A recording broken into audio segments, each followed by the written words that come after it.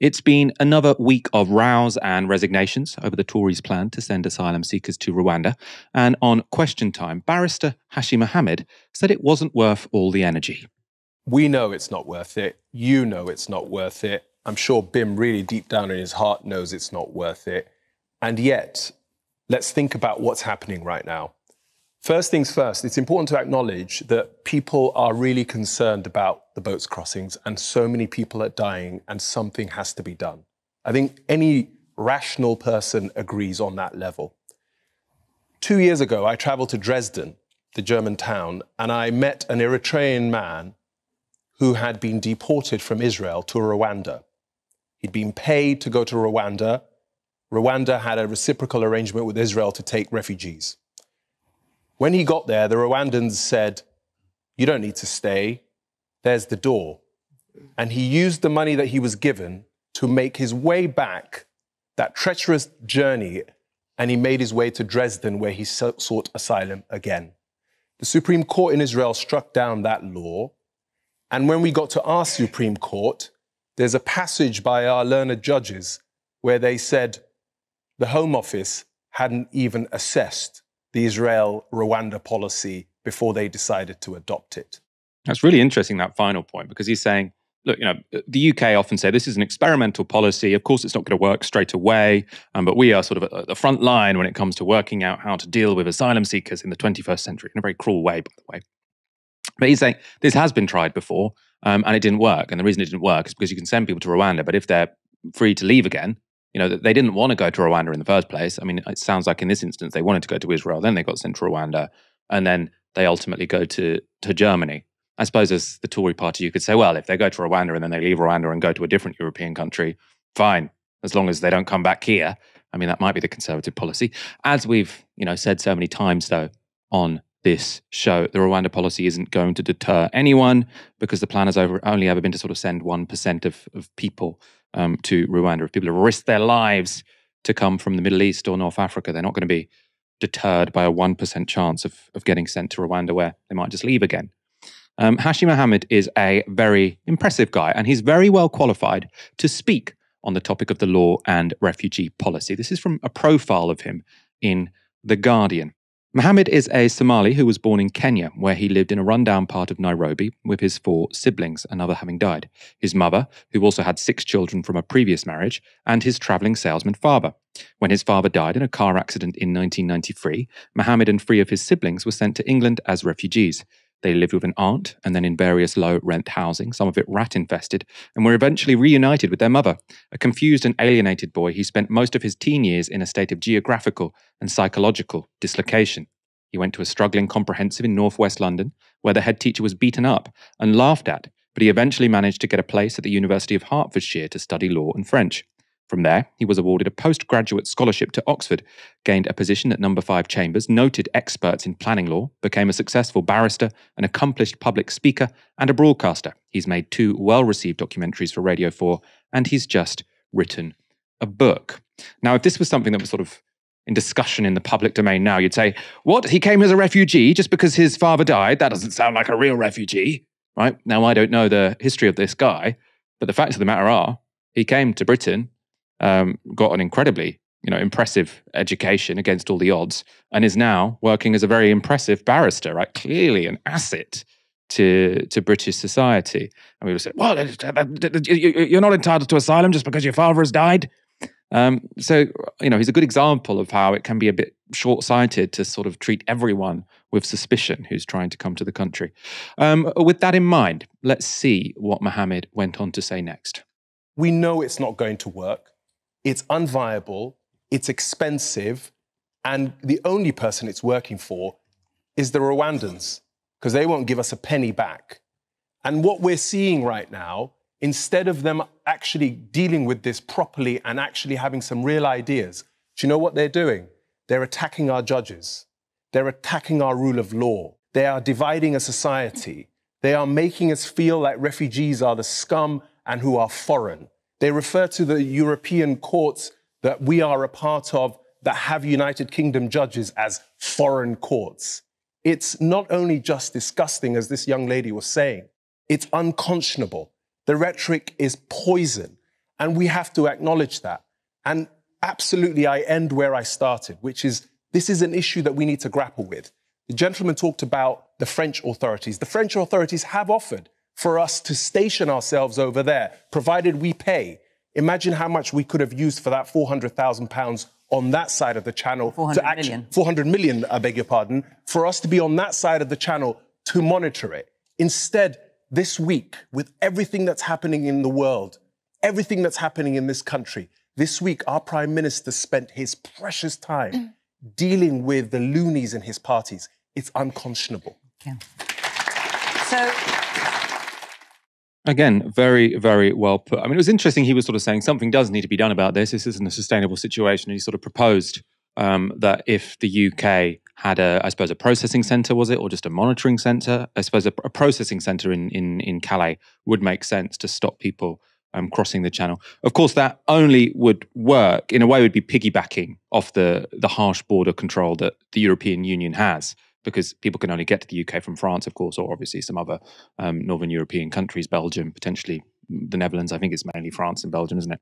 This is an issue where actually I don't know where it's going to go, because obviously if you are, if you're a European country, if you're Italy and you put a processing centre in North Africa, I think you'll get lots of people applying and then lots of people who won't get accepted, and then they might still take the boat route. So I do think this is a difficult issue, but I do think that the Conservatives, they're just doing a ridiculous form of politics. Hours and hours and hours of rowing, resignations, drama on political news programs for something that everyone recognises won't work. And there's sort of another suggestion as to why this won't work, which has come out this week, which I've found very interesting. It's from Faisal Islam. So he's offered some commentary on what he's been hearing in Davos. I mean, it all sort of comes from this impromptu interview with Rwanda's president at Davos on Wednesday. BBC, President Kagame, is the UK deal working? Ask UK.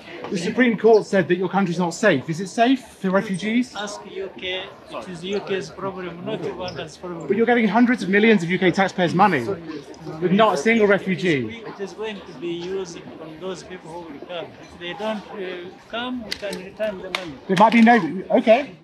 Faisal Islam has now followed up from that interview with these posts on Twitter. So he says, epic Davos buzz thread, which is a little bit ridiculous, but let's go on. Leading African figures told me privately that Kagame's clear frustration with the UK-Rwanda deal communicated to me it's UK's problem, we have money back, or we can have money back, also reflect eyebrows being raised in other African nations about general look for a man who likes to be seen as the modern leader of a confident Africa, and who may have clocked that it may be reversing his considerable investments in nation branding, for example, sponsoring Premier League football teams. He goes on, remember there are two sides to this deal, so the UK-Rwanda deal. I got a note from a very connected commentator after my doorstep, quote, it's a really bad look for him. He knows that the whole point of this policy is to make the UK government look tough on migrants on the grounds that Rwanda is presumptively a terrible place to be sent to. It puts the Rwanda country brand back like 20 years. The only thing people associate with the country is the worst place the Brits can think to send people.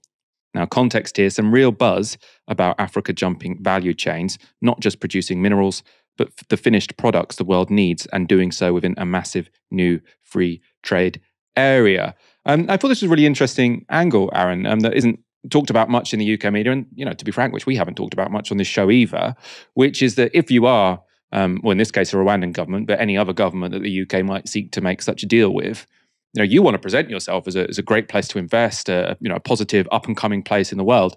If you're famous for being, for want of a better phrase, a dumping ground for migrants that other people don't want, and actually, a deterrent. Our whole country is a deterrent. When you think of deterrence, you think of prison, don't you? You say, as a deterrent, we're sending people to Rwanda. It's putting Rwanda sort of on the same level as a prison. It's not a good look, is it? And so it might be the case that even if this gets up and running, countries are reluctant to engage in these kinds of deals with countries in the global north. Oh, we don't want these migrants, so we'll give you some money to take them. It's like, well, that doesn't, that's not really the role we want to be playing in the global economy. No, that's totally right. I mean, the deal that was mentioned there in terms of national branding is obviously Arsenal. I don't know if people know this, but you've got Visit Rwanda sponsoring Arsenal Football Club, obviously a major global football brand, not cheap. That's about £10 million a year, that deal. You're flushing money down the toilet, right? If on the one hand you're saying, oh, let's Let's, promote our national brand. People can do eco-tourism or God knows what in Rwanda. I think it's quite good for that, right? Go look at, megafauna and these, giant creatures and whatnot and kinds of wilderness that broadly, well, they exist in some of Europe, but nothing like what you get in parts of sub-Saharan Africa, obviously. On the one hand, you're promoting that. On the other hand, you're saying, yeah, okay, we'll take, to be fair, it's a lot of money, right? I think so far they've taken 300 million from the British government. They've not had to do anything. But basically, they're advertising to the world that we're a dump, we're a shithole. We're the worst possible place you could send people. And I don't think Rwanda is that, by the way. I think Rwanda's probably, I'm sure it has the potential to be a remarkable country. Amazing, natural assets, great climate, lots of solar potential. If you're thinking about becoming a more prosperous country in the 21st century, it has a lot going for it. But you're certainly not doing that by allowing the Tories to depict you as like the worst hellhole imaginable. The analog here is, of course, Nauru, which is used by the Aussies for their undocumented migrants. They send them to this, small island. I think there's another one as well. I think it's primarily Nauru, isn't it? That's different. That's a micro-state fundamentally. Rwanda is a country. It's not a large country, but it has a very densely populated by African standards. It's a largish country. And this whole point about, well, what kind of country do you want to be in the 21st century? Broadly speaking, Africa is not developing as it should be. It's not falling into the slipstream that was created. It's not East Asia in the 70s, right? But there are some countries that are moving up the value chain and doing pretty well.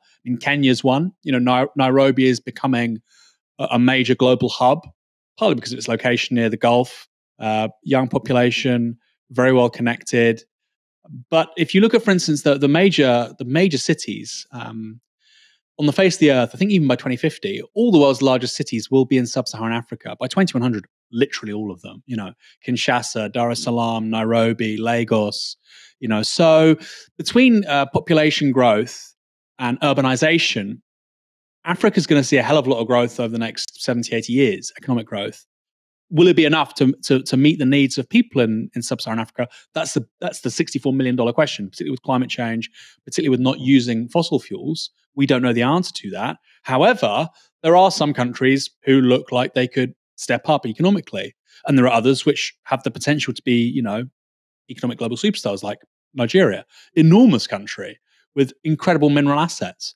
Whether or not that happens, again, a question for another day.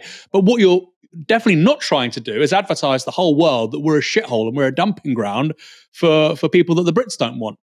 That is not what the Koreans and the Chinese and the Indonesians and various other countries in East Asia have been doing over the last 30, 40 years as a developmental model.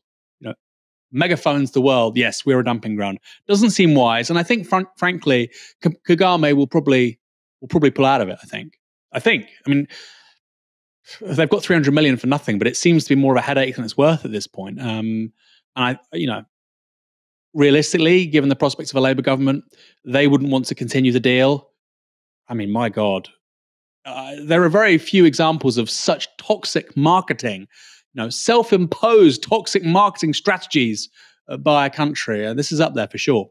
I'm not a contract lawyer, but I assume if you've just been handed £300 million and you think the other side is going to withdraw from the contract, you wait for that to happen instead of saying, oh no, we're going to pull out of the contract and presumably therefore lose your rights to that £300 million. If I was the president of Rwanda, I would be biding my time. Say, Labour are going to be in power soon, they'll pull out, then we get to keep the money because that's how the contract works. I mean, as I say, I haven't read the contract, but that would seem, from what I've read in the newspapers, it seems like they don't actually have an obligation to give that money back. I'd have thought if they pull out, they would do.